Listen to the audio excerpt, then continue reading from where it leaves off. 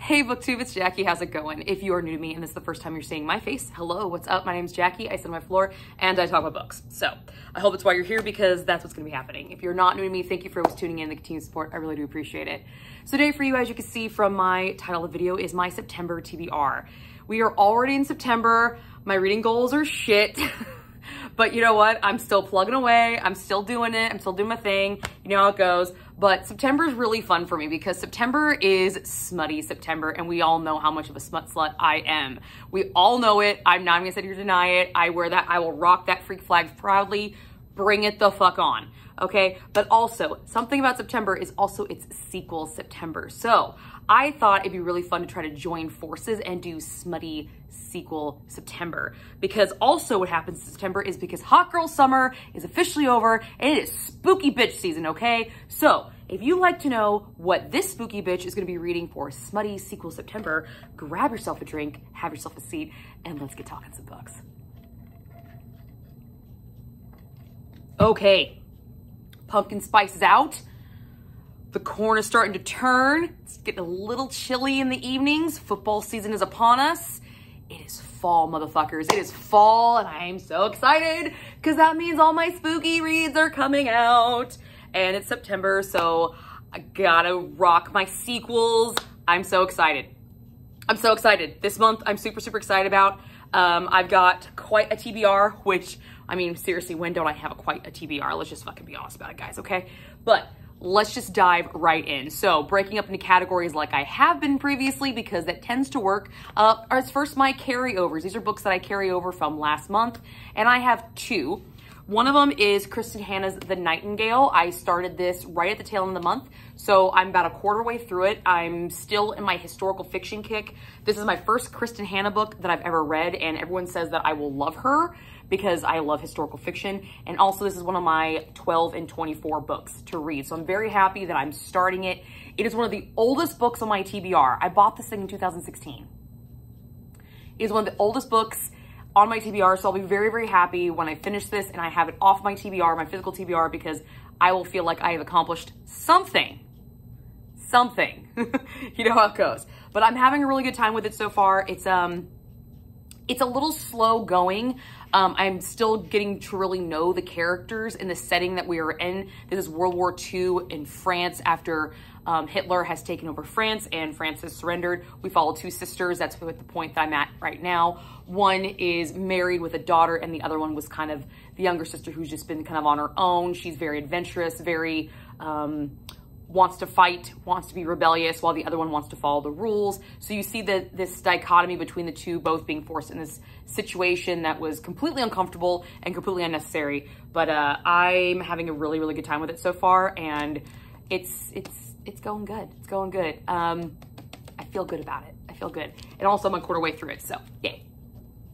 The next book I'm carrying over is actually an audiobook that I've been working on, and this is The Forbidden Rumspringa by Kira Andrews. It looks like this.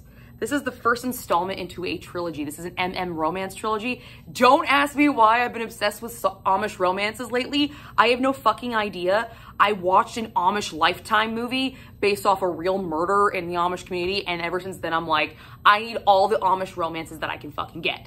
And I really wanted to read an one because I thought the idea of it was really, really kind of cool. And the first Amish romance I got was a total bust. This one, holy shit, guys.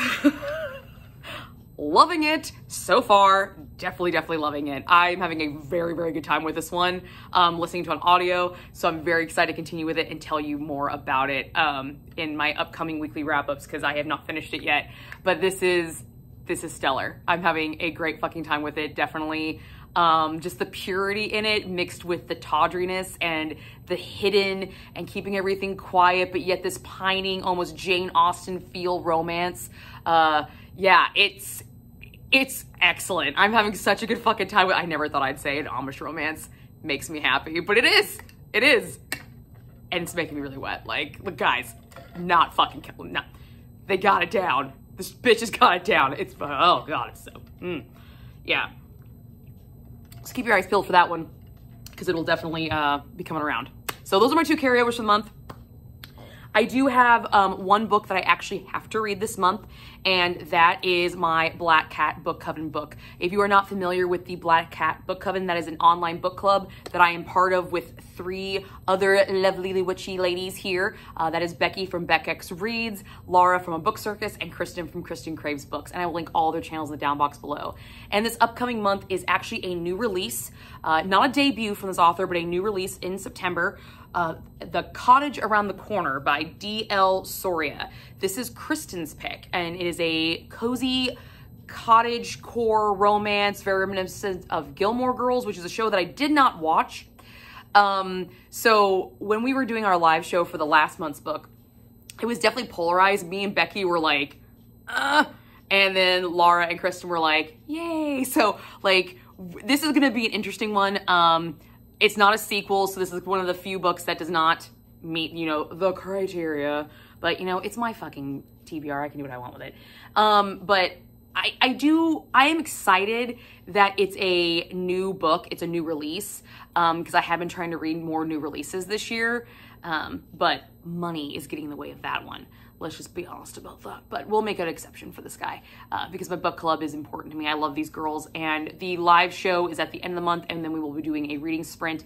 I do not know off the top of my head when they are. I want to say the 15th is the reading sprints on Laura's channel, and I think the live show is on Kristen's channel at the end of the month. But I will keep posting my community tab with the dates and everything like that. And also if you follow me on Instagram, you will see it there. But this is what we will be reading for this month. So if you'd like to join in, you're more than welcome to. Last month we all finished the book and we were all excited. So we're kind of, let's keep this going.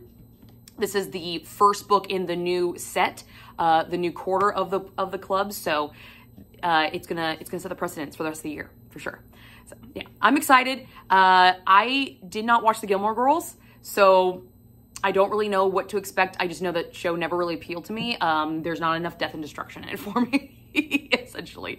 So we'll see. But this is on the docket for this month. The next books that I have are my free reading books. These are books that I am feeling. I'm not promising I'm going to get to them, but these are the ones that I am thinking they meet the criteria of smutty sequels. And so let's just get into it.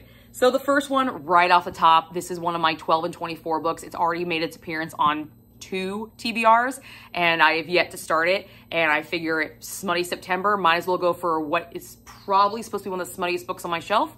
And that is A Court of Silver Flames by Sarah J. Maas. And before you ask, yes, I will be doing a reading vlog of this experience. This is Nesta and Cassian's story. And I don't like Nesta now, so we're gonna see how I do with this one. But this is one of my 12 and 24. I really like to get this one under my belt because then that whole series is done. And then I only have one Sarah J. Maas book still left to read. Maybe I will complete this bitch this year. Maybe, who knows? But yes, so it's on the docket. It's a nice, thick, chunky one. So keep your eyes peeled for that vlog. Vlogs take me a while because I do film it the entire time I'm reading it. But you guys tend to like my reactions to these. So fingers crossed I get some good reactions.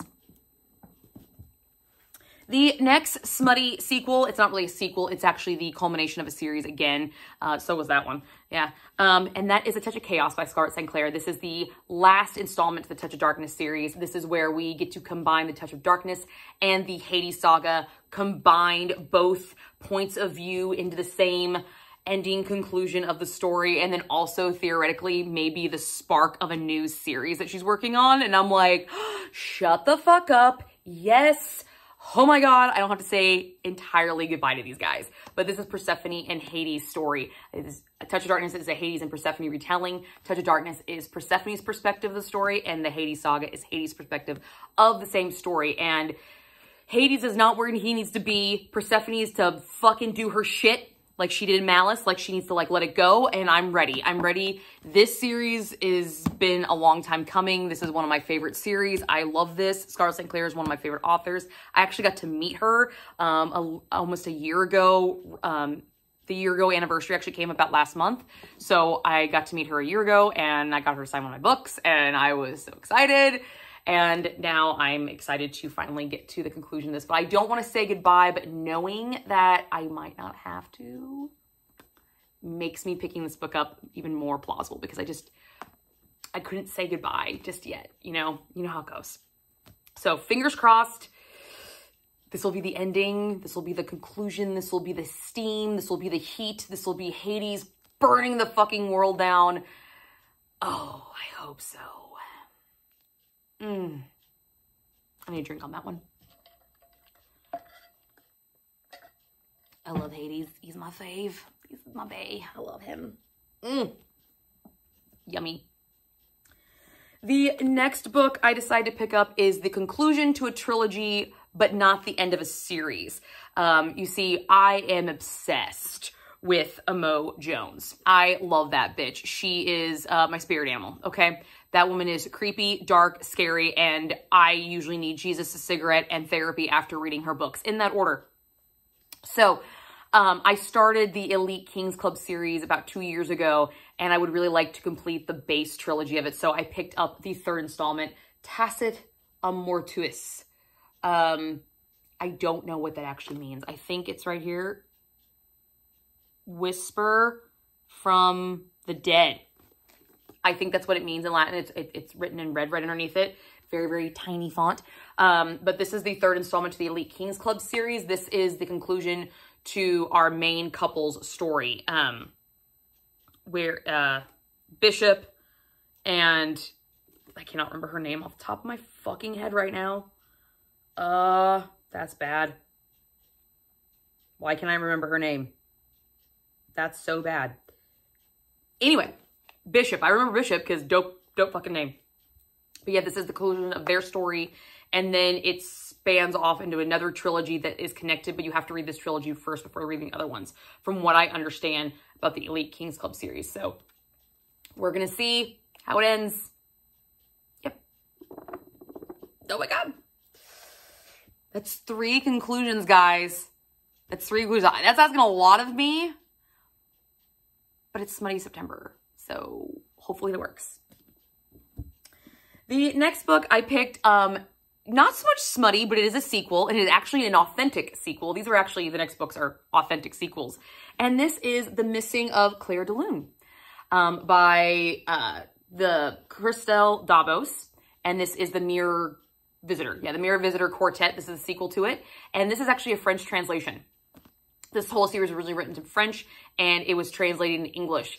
And I did a full book review on A Winter's Promise, which I will link here for you. You can go check it out. But recently somebody commented on it, which brought it back to the forefront of my mind. I'm like, oh, I should really do that. So I will be planning on doing a full book review on this one as well, since I've already started the series with a review. Kind of excited about that one. But I am excited to know exactly how the mirror walking aspect of our heroine gets to play into this one, because hopefully the romance is a little bit more fast-paced than it was in the first book, because goddamn, that shit was slow.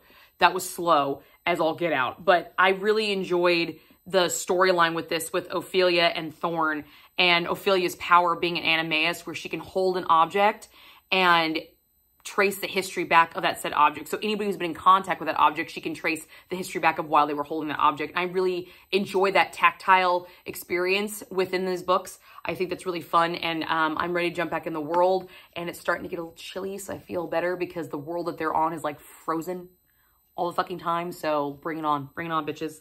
Let's do it. I don't expect that to be super smutty, but I do expect it to have some angst, because it is a YA, but it is a French translation, and they did invent the blowjob. So, at least I think they did. I remember reading that somewhere. Don't quote me on that. Don't actually quote me on that. But I read it somewhere. So hopefully it's good. The last final book I picked is Hydrus by Amara Ray. This is another true sequel and smutty sequel about a coven of witches. I read the first one and it was amazing. It was 5 stars. I read it in 2 sittings. So I'm really excited about this one. This one is about a witch with the gift of water and a fae. So some crossbreeding here, guys. It's okay. We're all right with that. But this is Naya and Finnerador. I'm just going to call him Finn. That's a messed up name. I'm just gonna call him Finn. And I'm excited. Jennifer over the book, Jennifer, fuck. Jen at the Book Refuge. I don't want to call her Jennifer.